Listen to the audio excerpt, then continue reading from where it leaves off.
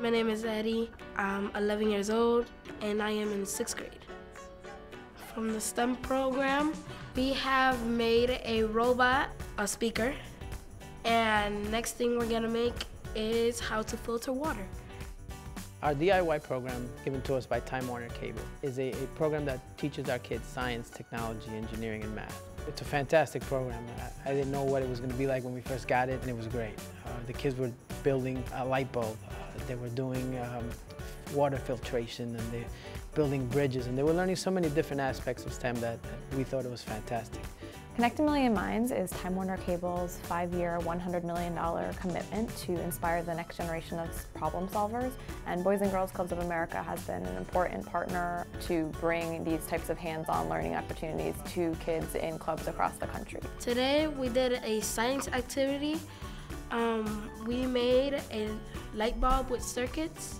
First we had to connect 8 AV batteries. So then we used alligator clips to connect it.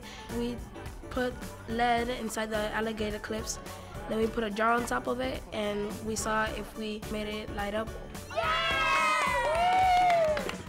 I think it's important for them to use their imagination and get out there and be creative and think of things they never thought before and actually put them together and make them work and understand that they can do that. Le gustó bastante este programa porque lo ayuda mucho superarse en ciencia y tecnología, pues eso lo ha ayudado bastante para subir su grado.